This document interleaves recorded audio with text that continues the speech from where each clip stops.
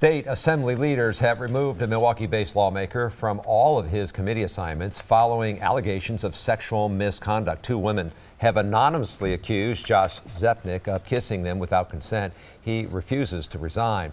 So Representative Zepnick just made a statement about his removal from the committees. It reads in part, quote, "I am very disappointed and disturbed by this move. I have been facing anonymous allegations, all being done through news media reports. Last time I checked, there is still a U.S. Constitution that provides something called due process."